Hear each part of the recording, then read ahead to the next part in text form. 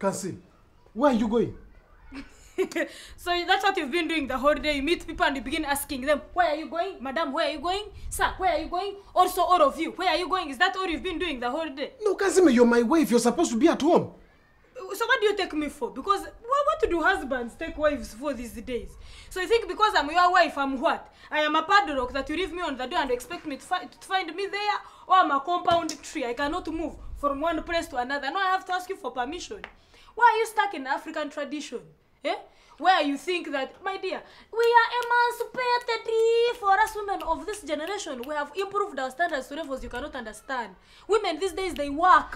Yes, okay, they work. But Kansiime, you do not have a job, you do not work. So what? So because I don't have a job, I cannot walk. Now you even want to stop me from walking. If you don't want to see me walking, just know that other men enjoy seeing me walking around. Don't think I just be there waiting. Excuse me.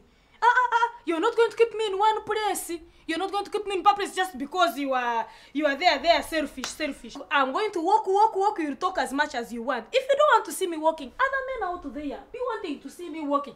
Please, Gerard, you are the head of the family. Head of the family, not head of the road. You're not going to put roadblocks on people who want to take their walks. Eh? And being the head, it means me, your wife, I'm the neck. And the neck is under turns the head and gives it direction. So turn your head and enter the house. Do not put me in.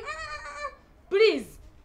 You go do your things, me, I'll do my things. Yes, Kansiime, but then who is going to welcome me?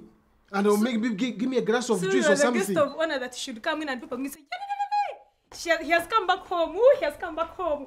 Record this. Get out your smartphone and record it.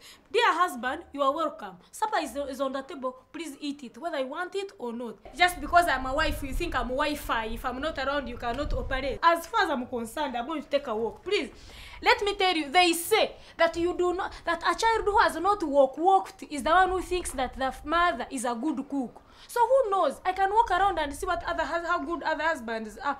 I might improve my standards one day and find a better husband. Hey, so you're going to look for husband? Those are yours.